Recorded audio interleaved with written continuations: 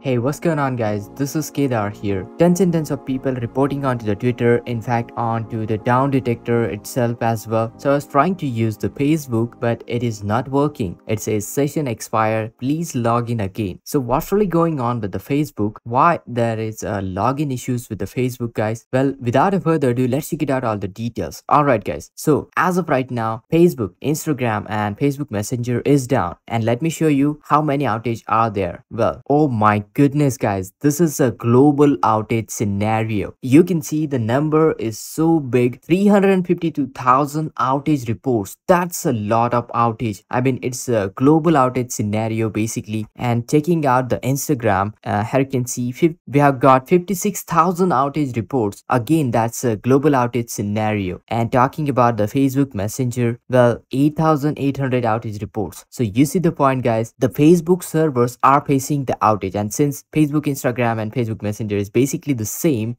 servers, Mark Zuckerberg is trying to fix it. Now let me show you the latest update.